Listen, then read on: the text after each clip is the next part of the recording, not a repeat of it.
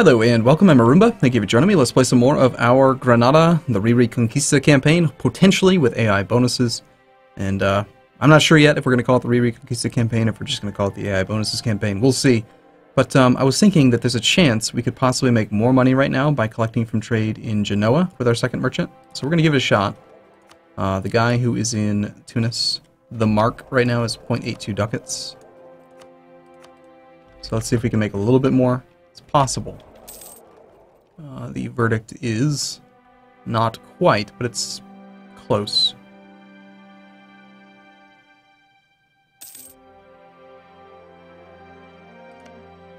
If we had any more ships there, or if we could really benefit from it at all, go back to doing what we were doing before then.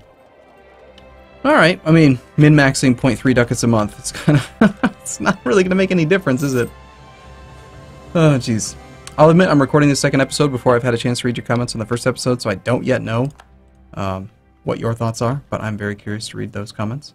You'll never be able to do it, you're crazy! I am crazy. At least a little bit. Well, we have less than a year to go until the truce is up. He's got 3 claims on me outright. He's also fabricated a claim on Aragon, though. So hopefully we get lucky and maybe something changes. Morocco is allied to rival Tlemcen. So we're pretty unlikely to be able to get that alliance now. Anyway, we can get the royal marriage with Tlemcen.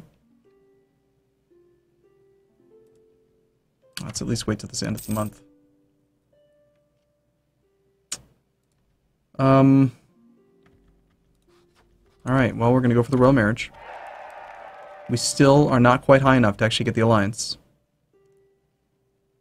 We have common rivals. They like that about us. The truce expires with you in February, so we have two months left to actually secure our relationships. I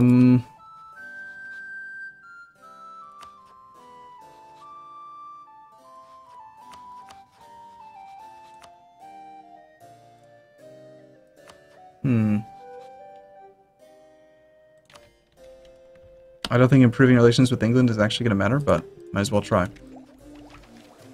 Portugal is rival Tlemcen. Interesting. That might make us potentially friends.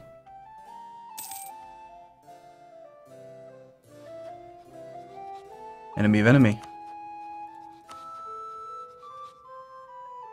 How did that immediately tick up? It's still negative 99. Yep. Watch all these fancy little boats here that I just built. Just gonna immediately die. Probably. 0 reasons for an alliance. I really could use this alliance right now, just so you know. And our truce just expired. So obviously we're gonna have to slow the game down. You know, like any reason for you to join the, you know, ally me, please? Please? I need a friend? At least one friend. Obviously he's gonna declare, like, tomorrow if I don't have any friends. Come on. Come on, game. Give me one friend. There's the alliance. Alright, come back from Portugal for now. 1, 2, 3, 4 days. We got an alliance. Cool. And I wonder if we just declare an offensive war and try to get something going before we lose all of our land. Because we're such a small country that he can easily just take everything that I own, you know, in one war. We're 45% war score. He's got claims on everything that we have. It's potentially game over if I just don't do anything.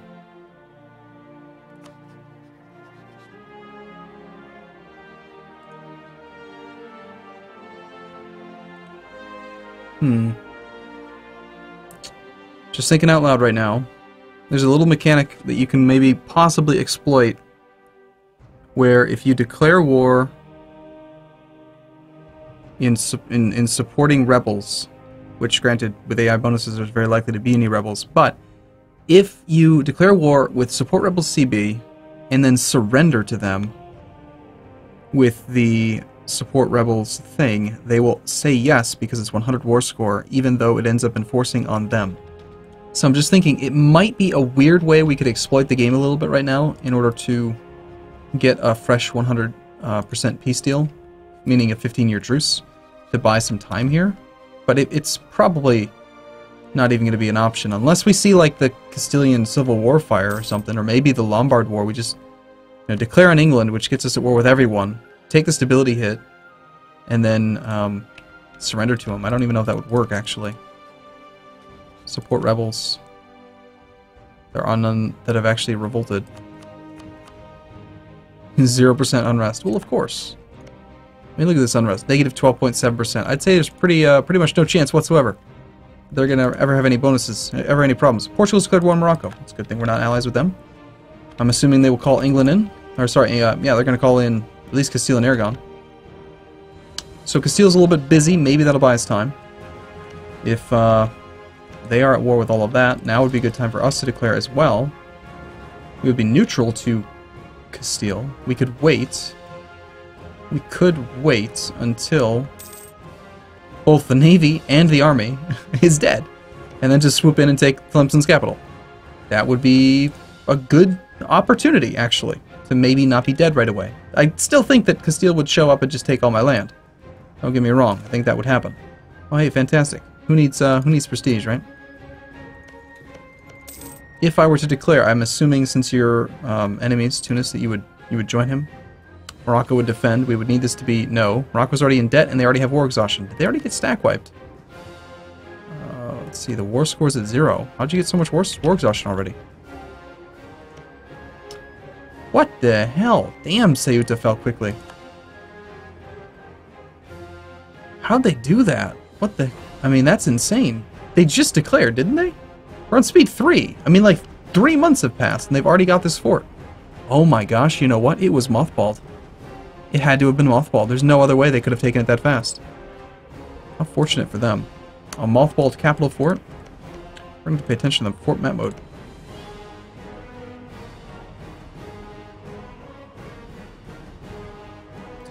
It's very interesting. Even at war, Tlemcen has their capital mothballed.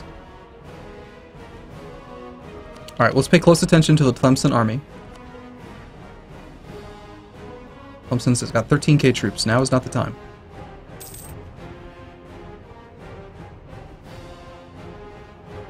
I think we should get more claims so that we have more choices. I don't think we want to border Morocco.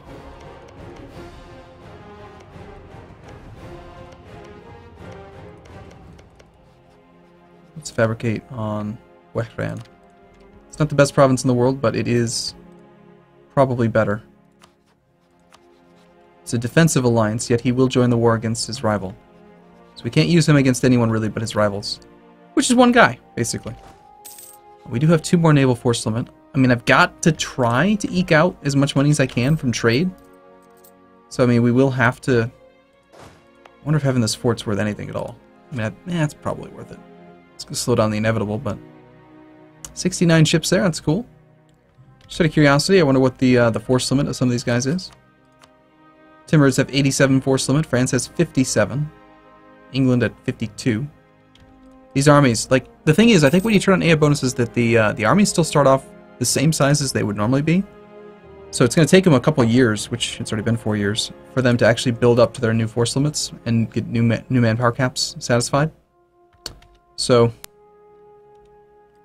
something to think about. Tlemcen still got 15k troops. They are in the war.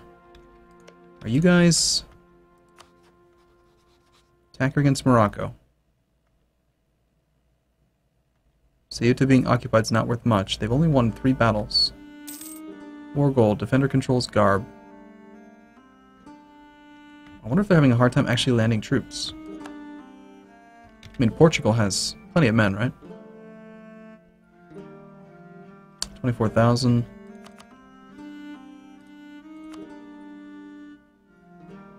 Castile's at 42,000. With me with my minor 8.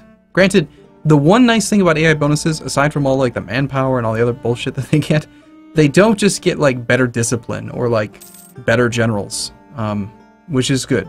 We can actually fight. If we have 10,000 men and they have 6,000 men or 10,000 men, you're like, it's an equal fight, we can potentially win equal fights.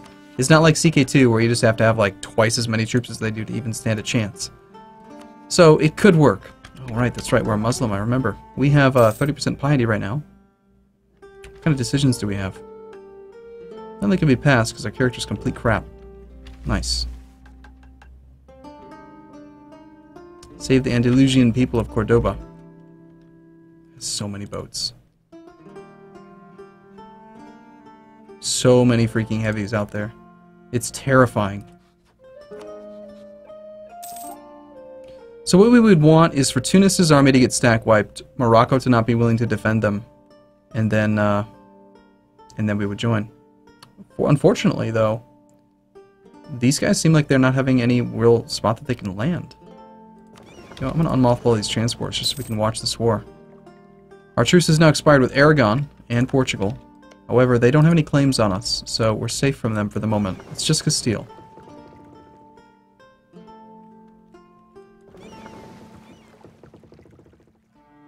Ottomans have declared another war. So, I wonder, I mean, how's this war going to resolve if Portugal never lands any troops? Eventually they'll get 25 war score, and they'll probably end up white piecing. Which means that Castile's not going to lose any men. And then as soon as that war ends, Castile will declare on me. They'll call in Portugal.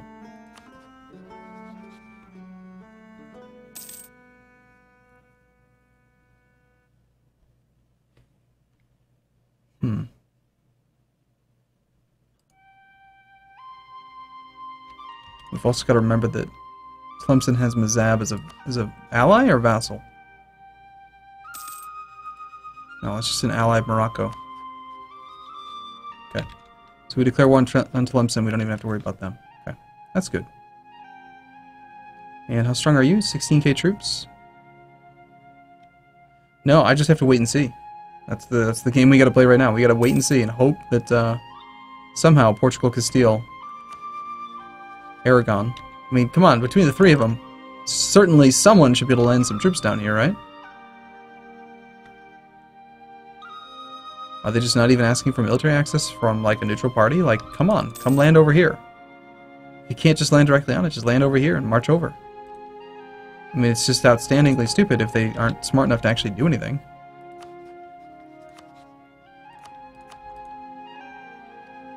I would love to just be able to attack Castile and survive. I don't think it's going to happen.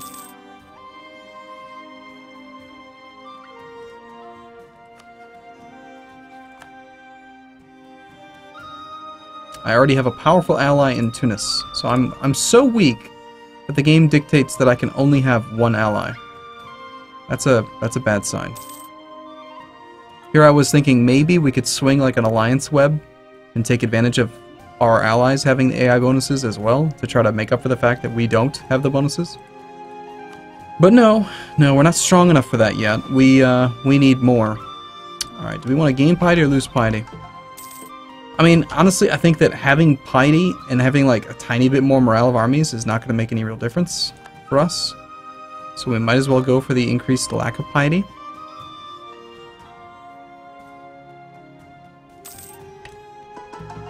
Not to mention, I mean, just we want to be on one extreme or the other. By the way, how's our autonomy looking? I didn't even think to check that in the previous one.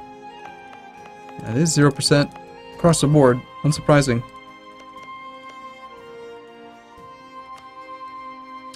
It's quite the war you got there, Portugal. I mean, Portugal, how many navy...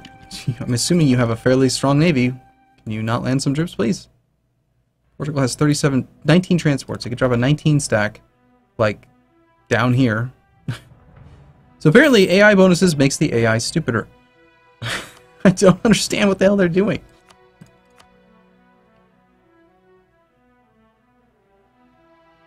It's weird.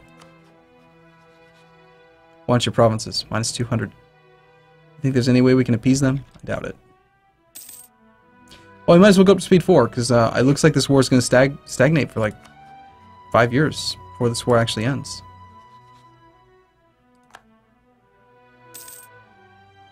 All it's coming down to really is just the ticking war score.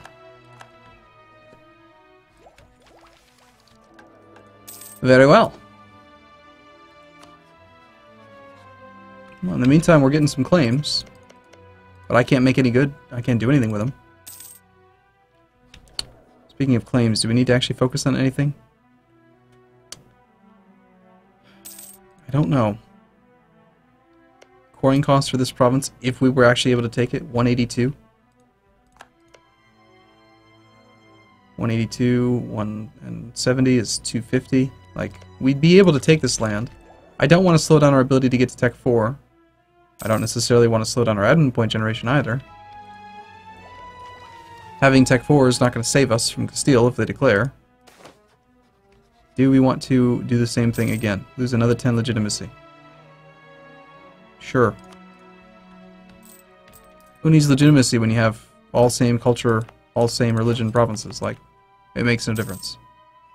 We have no real unrest here. We don't need the legitimacy right now. Granted, legitimacy does affect our diplomatic reputation, so that is something to consider, but we're close enough. It's still rounding up to 1.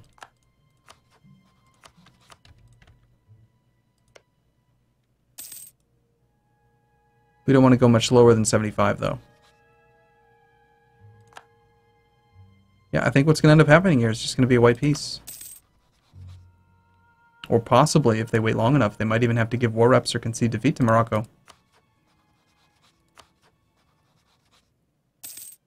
Oh, lucky you, Tunis, with your ally, your alliance to the Ottomans. Strong enough to have 2 alliances, huh? You cheating bastard. We're obviously far too far away. I can't, like, grant military access and, like, try to make them use my land. I can't really influence this war in any way right now. I suppose, you know what we can do? We can embargo him. Yes, let's do that. That'll make me feel better about myself. Just so you know, Tlemcen, you are embargoed. You know what else? I'm going to insult you.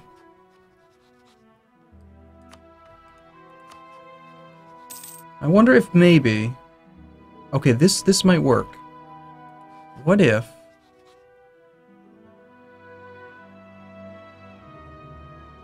What if we were able to, like, get a naval-based war? The navies of these 3 are completely screwing this guy.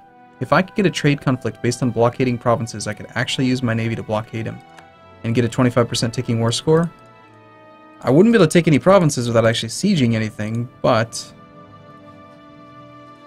it's something I could do, I guess.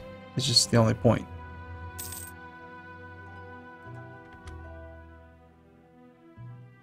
Takes a little while for our guys to get home there, doesn't it?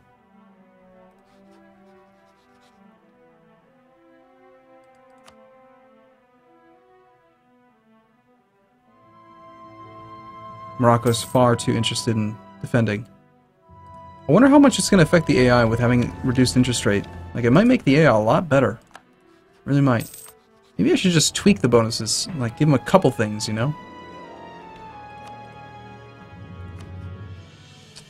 I'm going to continue to improve with you.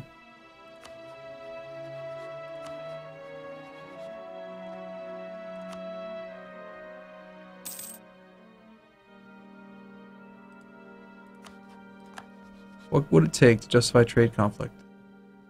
20% of the total trade power in the trade node where you have at least 10% trade power. They have 0% in Tunis where you have 0%.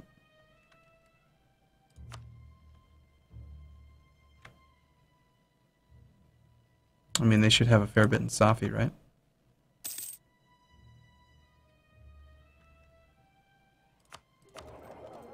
Tlemcen has 21%.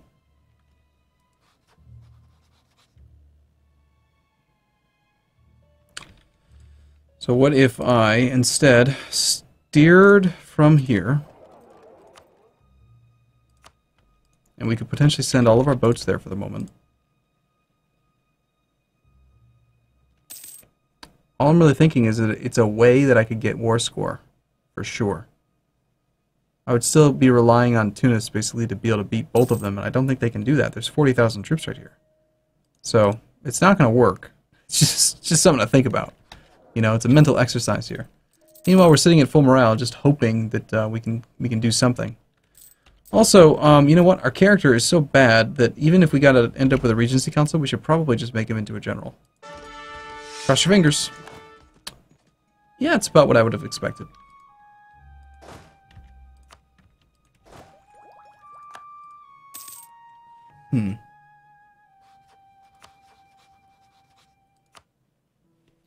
We have a Regency Council in Morocco. quite a while.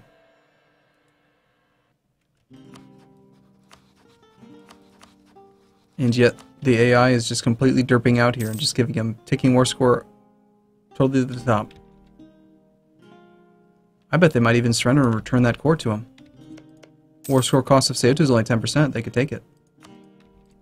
They probably will. Portugal's going to get down to low enthusiasm. They're going to have negative 15 war score. And Morocco's going to demand that core back. That's what's going to happen. Which means there's no opportunity here. Morocco's going to continue to defend Tunis. If it was just Tunis... Sorry, if it was just Tlemcen, I think that Tunis can beat Tlemcen.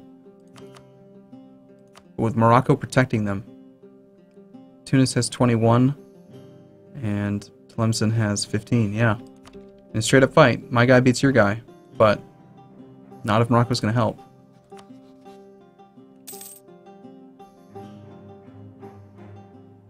And unfortunately, since they're both in the war, I can't, like, try to ally Morocco right now and then get called into the war.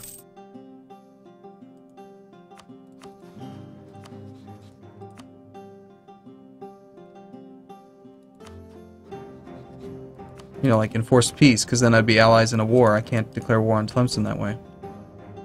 You know, there's nothing really sneaky I can do there. I think it's fairly hopeless at this point, but we're going to continue giving it a shot. For now, though, let's take a break here, and as always, if you want to leave your comments down below, I would appreciate it. It'll be interesting to see what you have to say. So, thanks for watching, everyone. See you soon.